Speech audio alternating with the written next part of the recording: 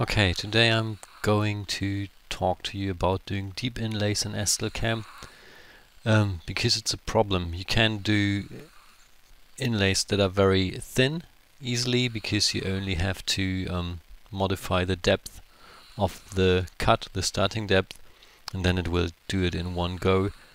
But if you want to do deeper cuts that are like 6 or 7 millimeters deep, Estlcam doesn't give you the option to cut it in several layers, so you would need to go full depth.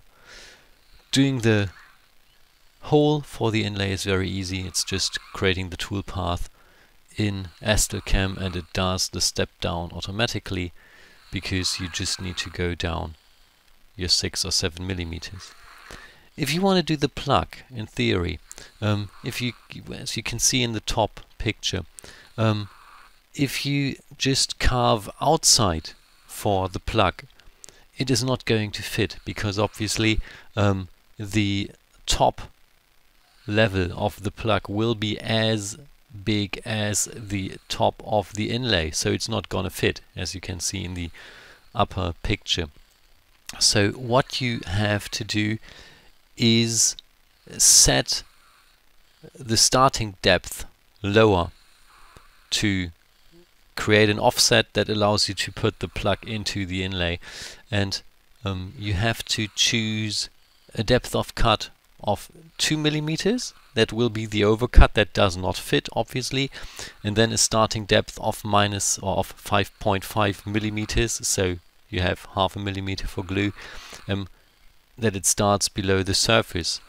The problem being that you now have to cut like 6 millimeters deep in one go because there's no step down, and that is a problem. And in the following I'm going to show you how it is possible to do that with Estlcam. I know you can do that with V-Carve Pro, that you can change the toolpath order, but you can't do that with Estlcam, and you will not be able to. I asked Christian to change that you are able to change the order of the cuts but in carves, but you can't. So what you do, you can see now it is generating my code. I obviously mirrored the plug because otherwise it won't fit, and generated the cuts for the inlay, for the plug, I'm sorry. And it's now you can see that I have a cutting depth of 2 millimeters and a starting depth of minus 1 millimeter. So the total cut is 3 millimeters deep. I save it as a project, I save it as an NC or G code, so it can work. And now I'm changing the starting depth from 1 millimeter to 4 millimeters and leave the depth of cut, save it again because obviously you need a second one, as minus 4 millimeters, and export the G code again. And then as a last step, it's saving, you can see saving. As a last step I am going to do it again now with a starting depth of 5.5 millimeters, so I have got a total of 7.5 millimeters of the cut and 0.5 millimeters space for glue. Again, save the project, save the G code, and then we can go to the next step. The next step is now to modify the G code in a way that it will first either cut the V-carves or the clearing path. That's up to you. I this time chose to cut the V-carves first because I thought it might help with deflection.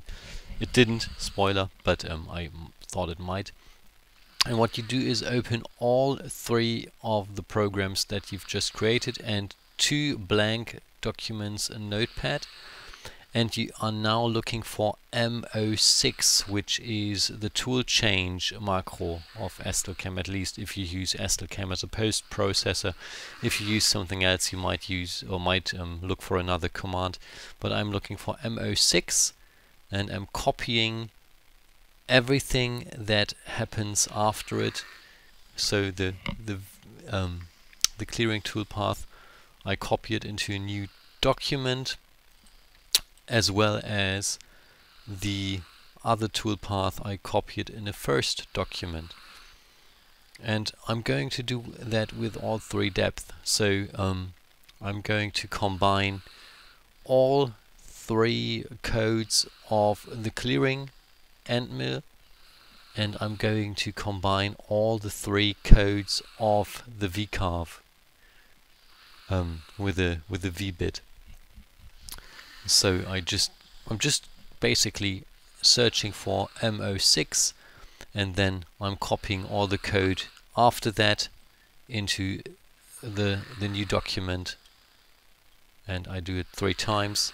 And I have to be careful not to choose the last 3 lines where it goes back to 0. You can see I'm leaving those out as to not copy them.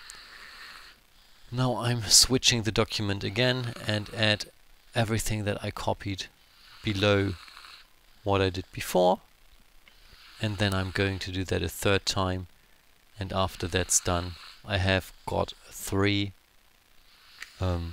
codes combined into 2, one for clearing and one for the V-Carves, just by using only Estlcam.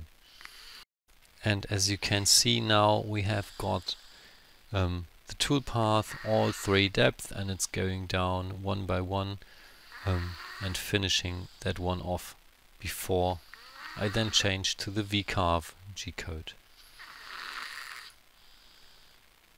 Okay, now there was enough talking.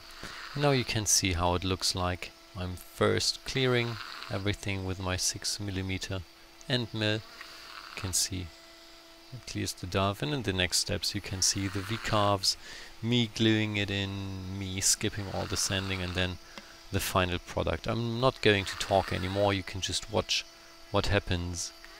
And I hope this tutorial helped a little bit and was understandable a little bit at least. I tried. Like, points for trying. Thanks again for watching, have fun with the rest of the video.